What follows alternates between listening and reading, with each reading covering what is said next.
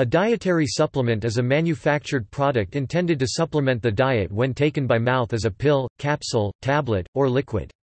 A supplement can provide nutrients either extracted from food sources or synthetic, individually or in combination, in order to increase the quantity of their consumption. The class of nutrient compounds includes vitamins, minerals, fiber, fatty acids and amino acids.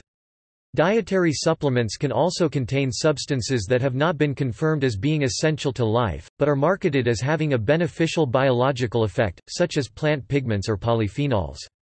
Animals can also be a source of supplement ingredients, as for example collagen from chickens or fish.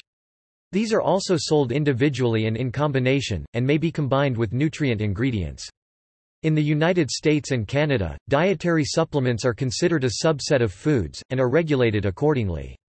The European Commission has also established harmonized rules to help ensure that food supplements are safe and properly labeled.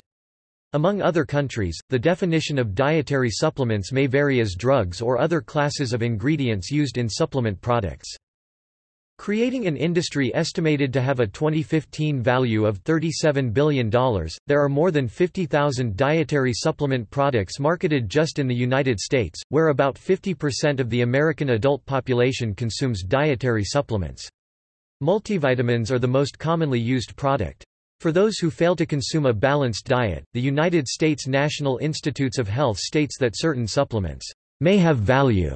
In the United States, it is against federal regulations for supplement manufacturers to claim that these products prevent or treat any disease. Companies are allowed to use what is referred to as structure-function wording if there is substantiation of scientific evidence for a supplement providing a potential health effect. An example would be, "blank helps maintain healthy joints," but the label must bear a disclaimer that the Food and Drug Administration (FDA) has not evaluated the claim and that the dietary supplement product is not intended to diagnose, treat, cure or prevent any disease, because only a drug can legally make such a claim. The FDA enforces these regulations, and also prohibits the sale of supplements and supplement ingredients that are dangerous, or supplements not made according to Standardized Good Manufacturing Practices (GMPs).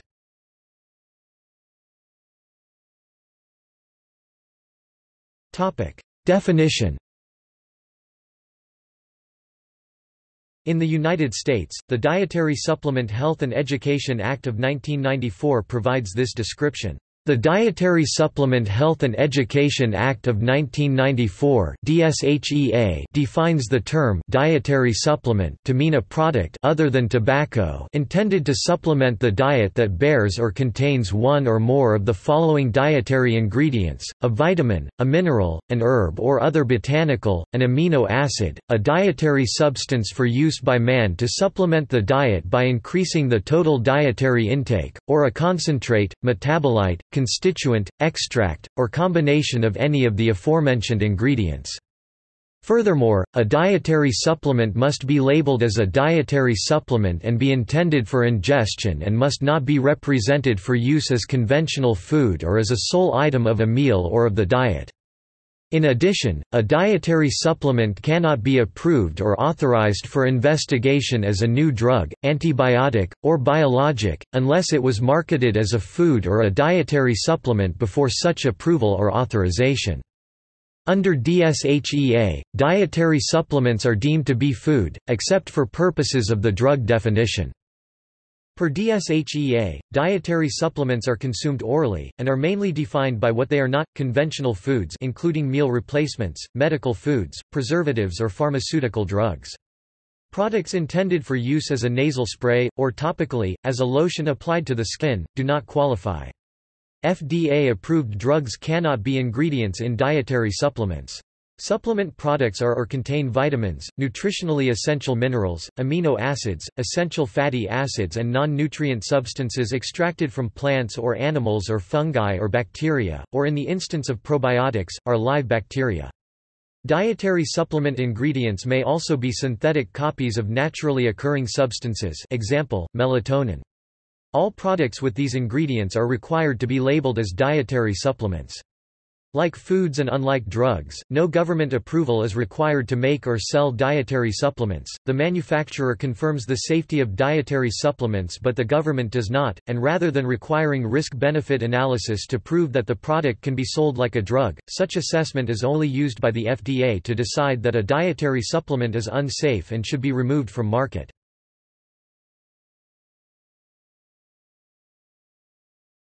Topic: Types.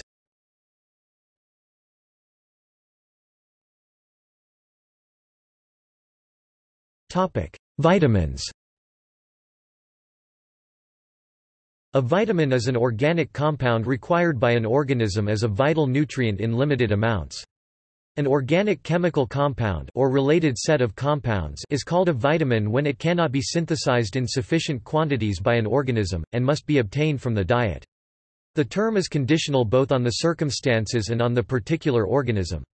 For example, ascorbic acid vitamin C is a vitamin for anthropoid primates, humans, guinea pigs and bats, but not for other mammals.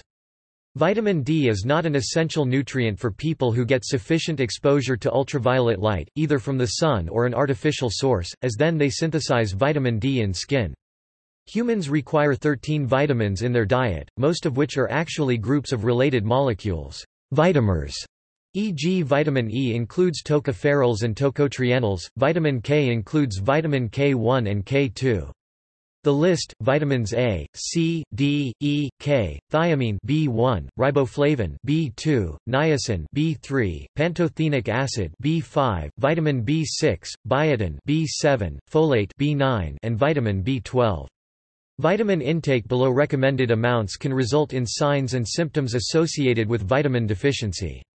There is little evidence of benefit when consumed as a dietary supplement by those who are healthy and consuming a nutritionally adequate diet. The U.S. Institute of Medicine sets tolerable upper intake levels (ULs) for some of the vitamins. This does not prevent dietary supplement companies from selling products with content per serving higher than the ULs. For example, the UL for vitamin D is 100 micrograms (4000 U), but products are available without prescription at 10,000 U.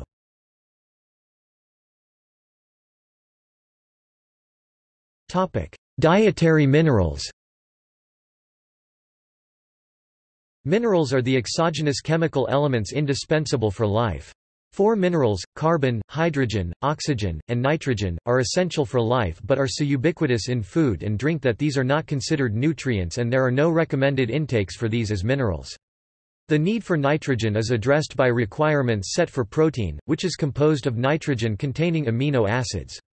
Sulfur is essential, but for humans, not identified as having a recommended intake per se. Instead, recommended intakes are identified for the sulfur-containing amino acids methionine and cysteine. There are dietary supplements which provide sulfur, such as taurine and methylsulfonylmethane.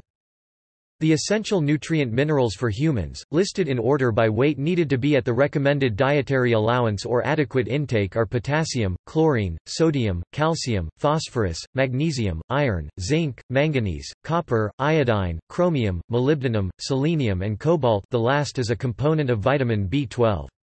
There are other minerals which are essential for some plants and animals, but may or may not be essential for humans, such as boron and silicon. Essential and purportedly essential minerals are marketed as dietary supplements, individually and in combination with vitamins and other minerals. Although as a general rule, dietary supplement labeling and marketing are not allowed to make disease prevention or treatment claims, the US FDA has for some foods and dietary supplements reviewed the science, concluded that there is significant scientific agreement, and published specifically worded allowed health claims.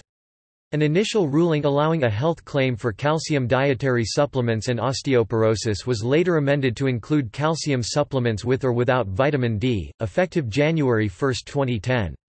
Examples of allowed wording are shown below. In order to qualify for the calcium health claim, a dietary supplement must contain at least 20% of the reference dietary intake, which for calcium means at least 260 mg, serving. Adequate calcium throughout life, as part of a well-balanced diet, may reduce the risk of osteoporosis. Adequate calcium as part of a healthful diet, along with physical activity, may reduce the risk of osteoporosis in later life. Adequate calcium and vitamin D throughout life, as part of a well-balanced diet, may reduce the risk of osteoporosis. Adequate calcium and vitamin D as part of a healthful diet, along with physical activity, may reduce the risk of osteoporosis in later life.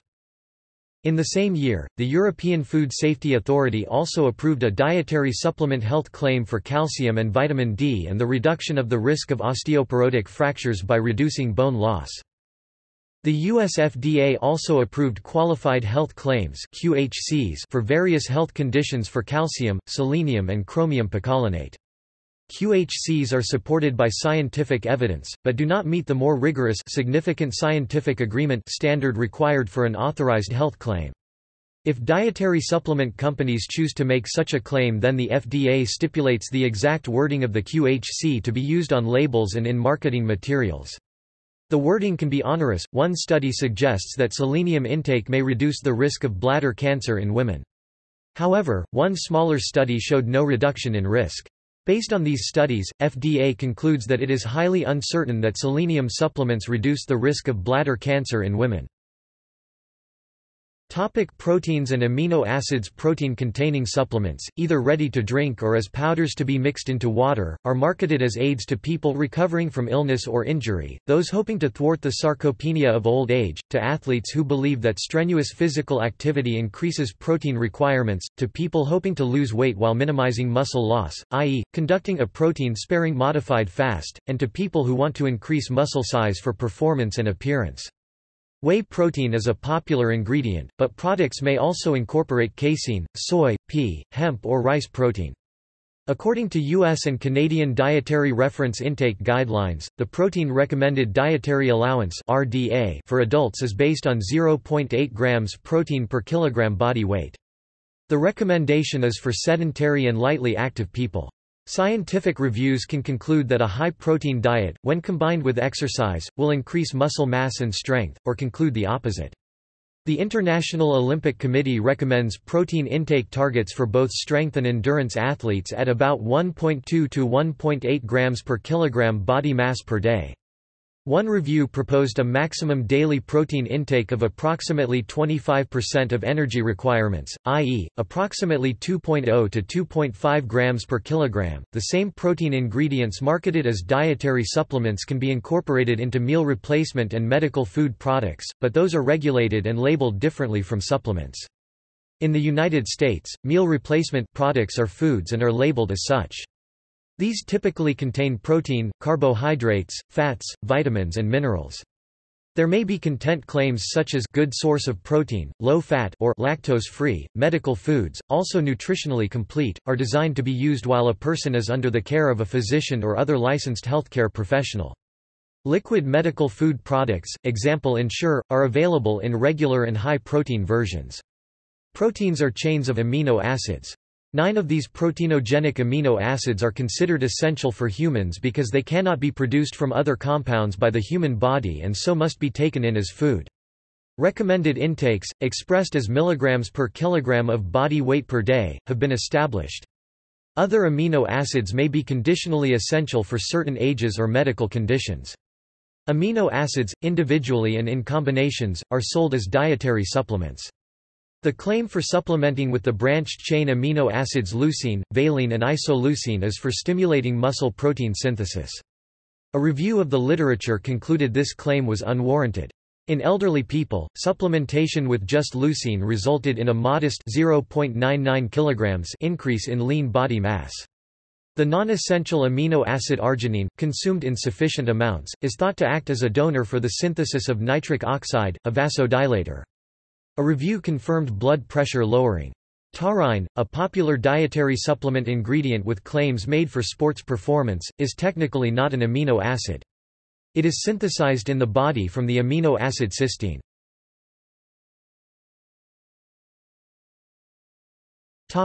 Bodybuilding supplements. Bodybuilding supplements are dietary supplements commonly used by those involved in bodybuilding, weightlifting, mixed martial arts, and athletics for the purpose of facilitating an increase in lean body mass. The intent is to increase muscle, increase body weight, improve athletic performance, and for some sports, to simultaneously decrease percent body fat so as to create better muscle definition. Among the most widely used are high-protein drinks, branched-chain amino acids BCAA, glutamine, arginine, essential fatty acids, creatine, HMB, and weight loss products. Supplements are sold either as single-ingredient preparations or in the form of stacks, proprietary blends of various supplements marketed as offering synergistic advantages. While many bodybuilding supplements are also consumed by the general public, the frequency of use will differ when used specifically by bodybuilders. One meta-analysis concluded that for athletes participating in resistance exercise training and consuming protein supplements for an average of 13 weeks, total protein intake up to 1.6 grams per kilogram of body weight per day would result in an increase in strength and fat-free mass, i.e. muscle, but that higher intakes would not further contribute. The muscle mass increase was statistically significant but modest, averaging 0.3 kg for all trials and 1.0 to 2.0 kg, for protein intake 1.6 grams per kilogram per day. As of 2010, annual sales of sport nutrition products in the United States was over $2.7 billion according to a publication by Consumer Reports.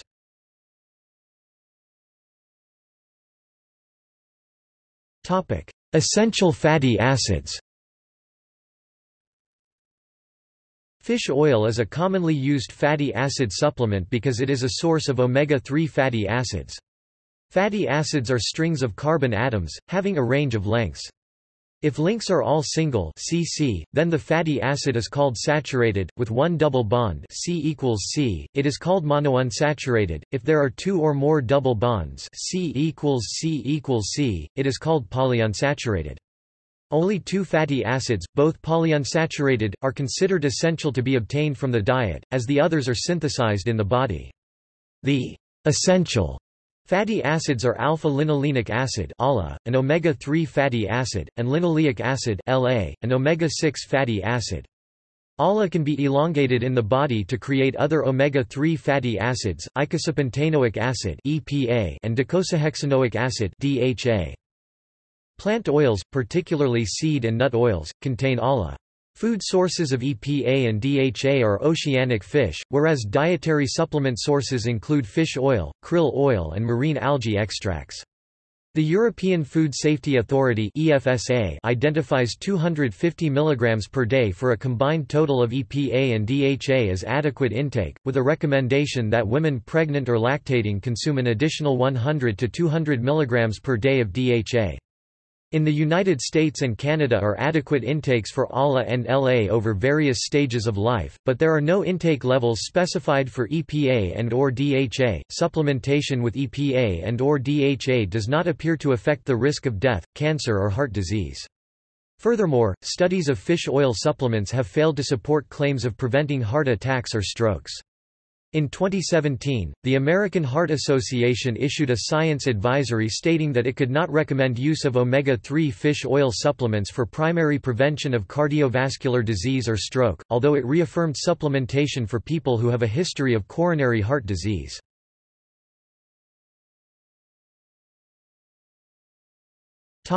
Natural products. Dietary supplements can be manufactured using intact sources or extracts from plants, animals, algae, fungi or lichens, including such examples as ginkgo biloba, curcumin, cranberry, St. John's wort, ginseng, resveratrol, glucosamine and collagen. Products bearing promotional claims of health benefits are sold without requiring a prescription in pharmacies, supermarkets, specialist shops, military commissaries, buyers' clubs, direct selling organizations, and the Internet. While most of these products have a long history of use in herbalism and various forms of traditional medicine, concerns exist about their actual efficacy, safety and consistency of quality. Canada has published a manufacturer and consumer guide describing quality, licensing, standards, identities, and common contaminants of natural products. In 2016, sales of herbal supplements just in the United States were $7.5 billion, with the market growing at about 8% per year. Italy, Germany and Eastern European countries were leading consumers of botanical supplements in 2016, with European Union market growth forecast to be $8.7 billion by 2020.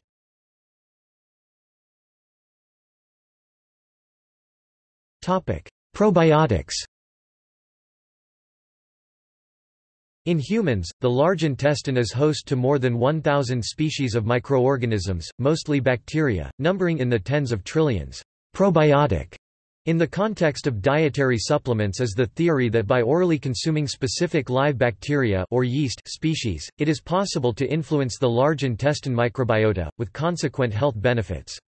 Although there are numerous claimed benefits of using probiotic supplements, such as maintaining gastrointestinal health, in part by lowering risk of and severity of constipation or diarrhea, and improving immune health, including lower risk of and severity of acute upper respiratory tract infections, i.e., the common cold, such claims are not all supported by sufficient clinical evidence.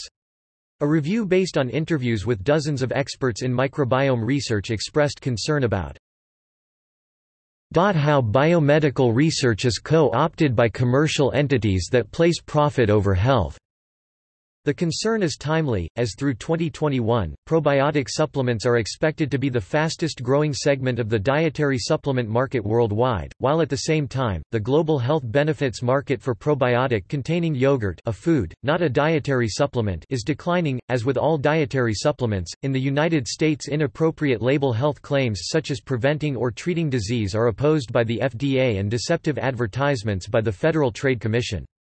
Probiotic foods and dietary supplements are allowed to make claims using structure, function vocabulary as long as human trial evidence is adequate. In 2005, the FDA issued a warning letter to UAS laboratories for disease treatment claims: colds, flu, ulcers, elevated blood cholesterol, colon cancer. The company revised label and website content and continued to sell the product. In 2011, the company was found to have resumed the label and website claims, and the FDA seized product and stopped production. In 2010, a FTC action was brought against a probiotic food company for exaggerated health claims, resulting in a multi-million-dollar fine and revisions to future advertising. In the European Union, a more restrictive approach has been taken by the EFSA. All proposed health claims were rejected on the grounds that the science was not sufficient, and no health claims are permitted. Foods with live microorganisms, yogurt, kefir, can be sold, but without claims. Probiotic supplements are generally regarded as safe. The greatest concern, evidenced by reviews reporting on case studies, is that for people with compromised gut wall integrity there may be a risk of systemic infection. For this reason, probiotic research is expected to exclude bacteria species that are antibiotic resistant.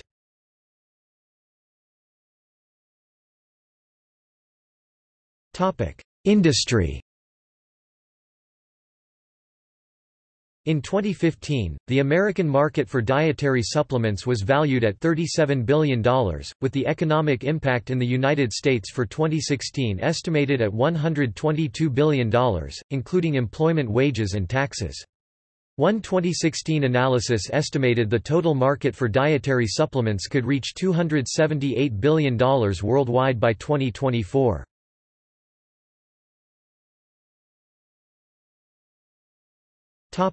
Controversy.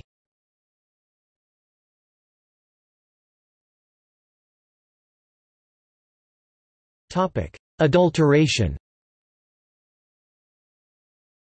Over the period 2008 to 2011, the Government Accountability Office of the United States received 6,307 reports of health problems identified as adverse events from use of dietary supplements containing a combination of ingredients in manufactured vitamins, minerals or other supplement products, with 92% of tested herbal supplements containing lead and 80% containing other chemical contaminants.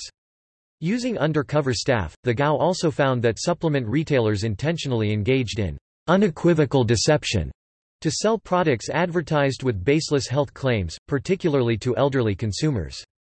Consumer Reports also reported unsafe levels of arsenic, cadmium, lead and mercury in several protein powder products. The Canadian Broadcasting Corporation (CBC) reported that protein spiking, i.e., the addition of amino acids to manipulate protein content analysis, was common. Many of the companies involved challenged CBC's claim. A 2013 study on herbal supplements found that many products were of low quality, 1/3 did not contain the active ingredients claimed, and 1/3 contained unlisted substances. In a genetic analysis of herbal supplements, 78% of samples contained animal DNA that was not identified as an ingredient on the product labels. In some botanical products, undeclared ingredients were used to increase the bulk of the product and reduce its cost of manufacturing, while potentially violating certain religious and/or cultural limitations on consuming animal ingredients, such as cow, buffalo or deer. In 2015, the New York Attorney General identified 4 major retailers with dietary supplement products that contained fraudulent and potentially dangerous ingredients, requiring the companies to remove the products from retail stores. A study of dietary supplements sold between 2007 and 2016 identified 776 that contained unlisted pharmaceutical drugs, many of which could interact with other medications and lead to hospitalization. 86% of the adulterated supplements were marketed for weight loss and sexual performance, with many containing prescription erectile dysfunction medication. Muscle-building supplements were contaminated with anabolic steroids, and multiple products contained antidepressants and antihistamines. Despite these findings, fewer than half of the adulterated supplements were recalled.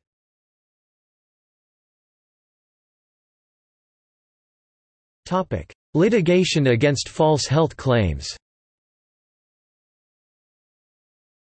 The United States Food and Drug Administration, Office of Inspections, Compliance, Enforcement, and Criminal Investigations, monitors supplement products for accuracy in advertising and labeling, and when finding violations, warns manufacturers of impending enforcement action, including search and seizure, injunction, and/or financial penalties, such as for a Maine supplement company in 2017. The United States Federal Trade Commission, which litigates against deceptive advertising, established a consumer center to assist reports of false health claims in product advertising for dietary supplements, and, in 2017, successfully sued 9 manufacturers for deceptive advertising of dietary supplements.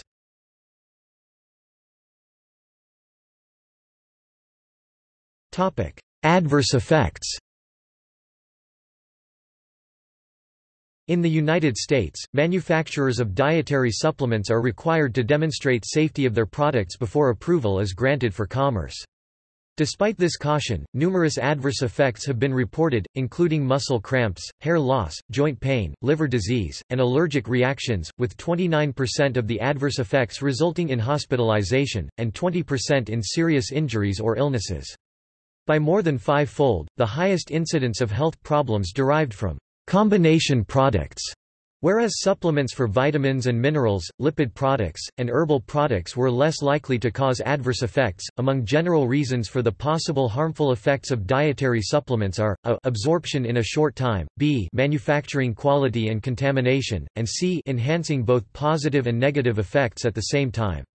The incidence of liver injury from herbal and dietary supplements is about 16 to 20% of all supplement products causing injury, with the occurrence growing globally over the early 21st century.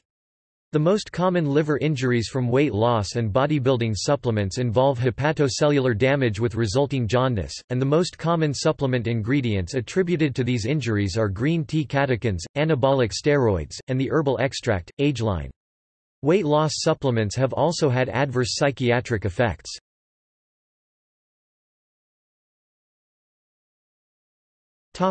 Society and culture.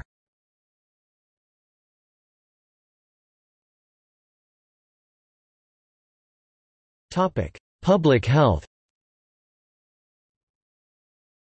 Work done by scientists in the early 20th century on identifying individual nutrients in food and developing ways to manufacture them raised hopes that optimal health could be achieved and diseases prevented by adding them to food and providing people with dietary supplements. While there were successes in preventing vitamin deficiencies, and preventing conditions like neural tube defects by supplementation and food fortification with folic acid, no targeted supplementation or fortification strategies to prevent major diseases like cancer or cardiovascular cardiovascular diseases have proved successful. For example, while increased consumption of fruits and vegetables are related to decreases in mortality, cardiovascular diseases and cancers, supplementation with key factors found in fruits and vegetable, like antioxidants, vitamins, or minerals, do not help, and some have been found to be harmful in some cases.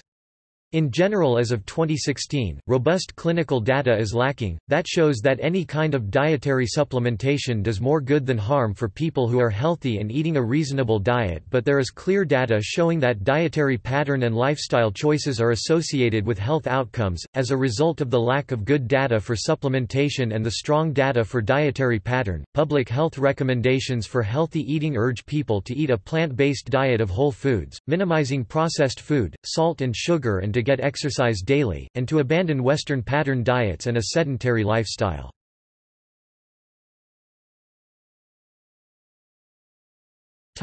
Legal regulation.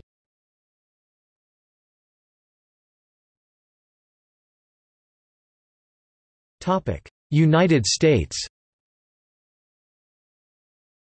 The regulation of food and dietary supplements by the U.S. Food and Drug Administration is governed by various statutes enacted by the United States Congress and interpreted by the U.S. Food and Drug Administration (FDA), pursuant to the Federal Food, Drug, and Cosmetic Act. The Act and accompanying legislation, the FDA has authority to oversee the quality of substances sold as food in the United States, and to monitor claims made in the labeling about both the composition and the health benefits of foods.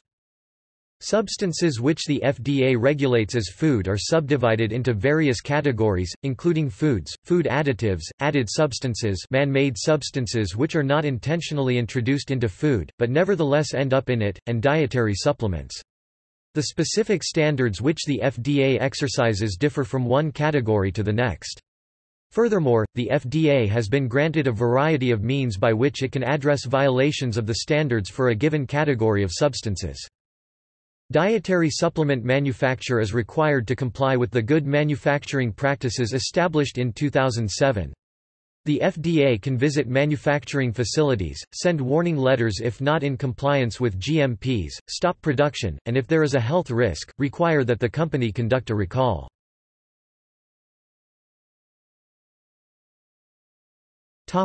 European Union. The European Union's (EU) Food Supplements Directive of 2002 requires that supplements be demonstrated to be safe, both in dosages and in purity. Only those supplements that have been proven to be safe may be sold in the EU without prescription. As a category of food, food supplements cannot be labeled with drug claims but can bear health claims and nutrition claims. The dietary supplements industry in the United Kingdom (UK), one of the 28 countries in the bloc, strongly opposed the directive. In addition, a large number of consumers throughout Europe, including over 1 million in the UK, and various doctors and scientists, had signed petitions by 2005 against what are viewed by the petitioners as unjustified restrictions of consumer choice. In 2004, along with two British trade associations, the Alliance for Natural Health had a legal challenge to the Food Supplements Directive referred to the European Court of Justice by the High Court in London, although the European Court of Justice's Advocate General subsequently said that the bloc's plan to tighten rules on the sale of vitamins and food supplements should be scrapped. He was eventually overruled by the European Court, which decided that the measures in question were necessary and appropriate for the purpose of protecting public health. However, interpreted the ban as applying only to synthetically produced supplements, and not to vitamins and minerals normally found in or consumed as part of the diet. Nevertheless, the European judges acknowledged the Advocate General's concerns, stating that there must be clear procedures to allow substances to be added to the permitted list based on scientific evidence. They also said that any refusal to add the product to the list must be open to challenge in the courts.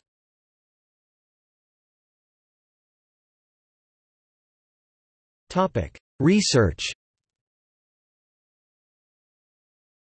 Examples of ongoing government research organizations to better understand the potential health properties and safety of dietary supplements are the European Food Safety Authority, the Office of Dietary Supplements of the United States National Institutes of Health, the Natural and Non-Prescription Health Products Directorate of Canada, and the Therapeutic Goods Administration of Australia. Together with public and private research groups, these agencies construct databases on supplement properties, perform research on quality, safety, and population trends of supplement use, and evaluate the potential clinical efficacy of supplements for maintaining health or lowering disease risk.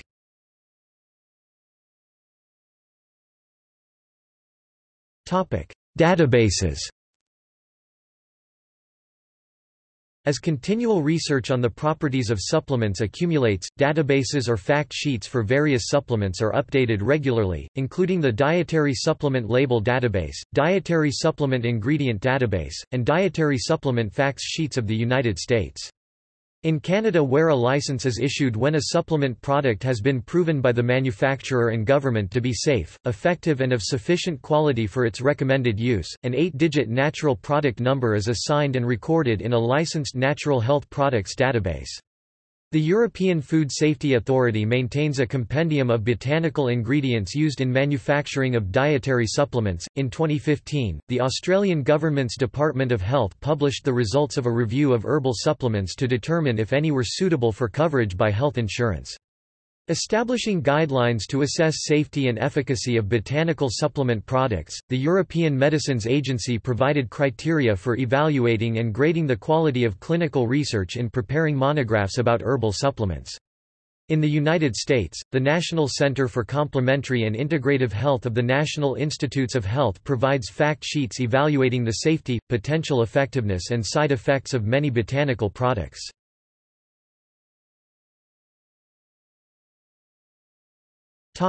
Quality and safety. To assure supplements have sufficient quality, standardization, and safety for public consumption, research efforts have focused on development of reference materials for supplement manufacturing and monitoring. High-dose products have received research attention, especially for emergency situations such as vitamin A deficiency in malnutrition of children, and for women taking folate supplements to reduce the risk of breast cancer.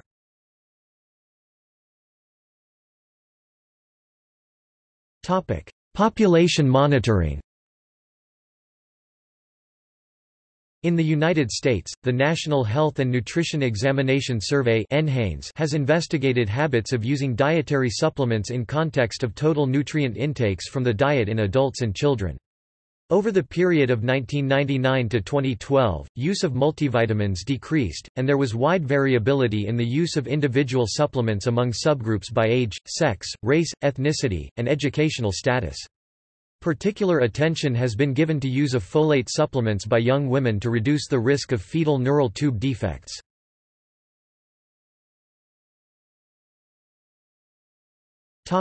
Clinical studies.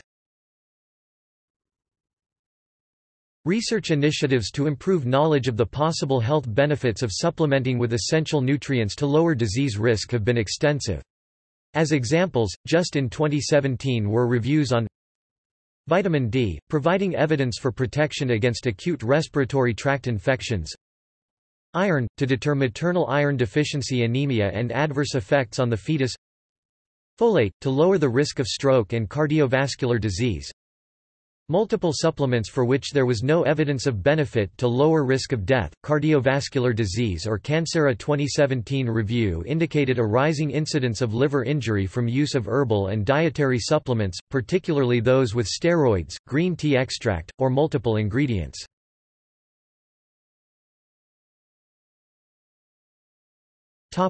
Absence of benefit.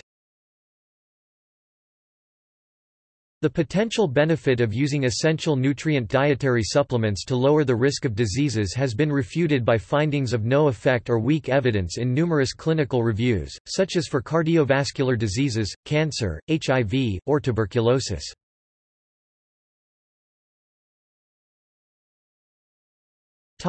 Reporting bias.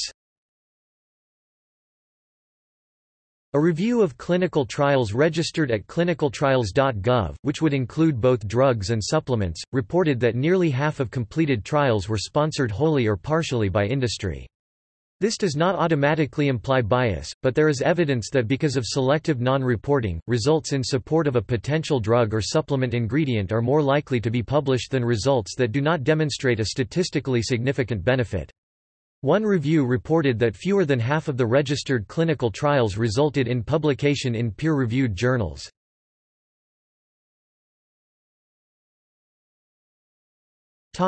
Future.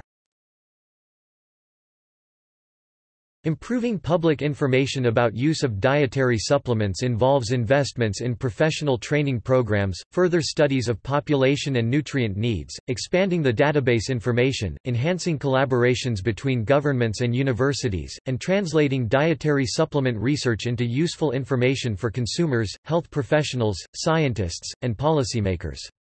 Future demonstration of efficacy from use of dietary supplements requires high-quality clinical research using rigorously qualified products and compliance with established guidelines for reporting of clinical trial results, e.g., consort guidelines. See also